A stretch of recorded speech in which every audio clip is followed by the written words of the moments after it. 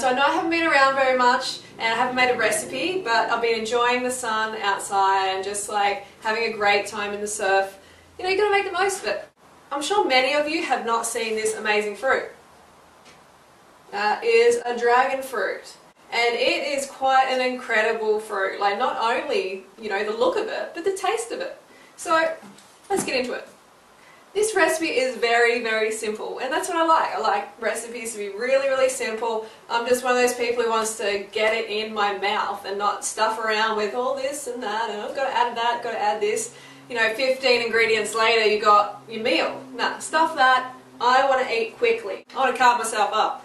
So, I'll tell you what you do. It's very, very, very simple. So you take your knife and you slice through the dragon fruit. Look at that. It's just beautiful. It's stunning. This is, I don't know, this is probably about 400 grams or something. It's pretty big. And I've got a couple more here. I can get through several kilos for breakfast. Look at these babies. You know, you want this sort of look on the outside. You want it to have like dying little leafy things on the outside, okay? A lot of people are like, what does it taste like? What does it taste like? Well, it's going to be hard for me to describe what it tastes like because every fruit is so unique. You know, it's got its own flavour in its own right. And the closest I could compare, the closest fruit I can compare it to is a kiwi fruit. But this is like a raspberry kiwi fruit, which is a real treat. And if they're grown properly and they're organic, they really taste sweet. Like, I've come across a lot that haven't been really sweet, and you probably will from some Asian grocers or something like that because they're being sprayed to death. But these are really, these have been growing wild in a local farmer's backyard, and they just pick them and bring them to market. And so I just picked them up. They're a little bit expensive at the moment. There's a couple of bucks each, but they're worth it, you know. I'm going to spend whatever it takes to eat well. And, you know, because I save so much other money on, you know, being sick. I'm not ever sick, so I don't have to go to the doctor, I don't need operations, I don't need drugs, pharmaceuticals. So I save a lot of money that way, and I can put it into the food that I eat.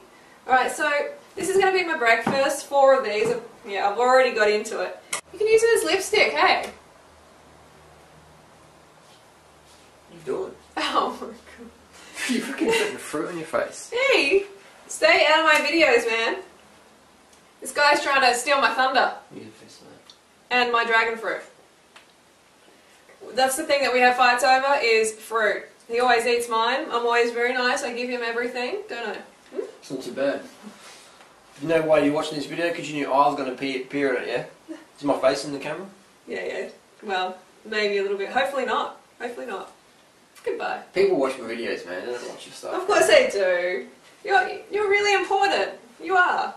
You know, don't drop it on your carpet because it's going to leave a stain. You know, you can probably get it out, but it's pretty potent stuff. And behind us here, we have custard apples. In Australia we call them custard apples. They're similar to what you would see in America called cherimoyas. And they're really sweet, really amazing. Just like a cherimoya, but probably better. And we have the bananas, always surrounded by bananas. A good use for the stove is to put your fruit on top of it.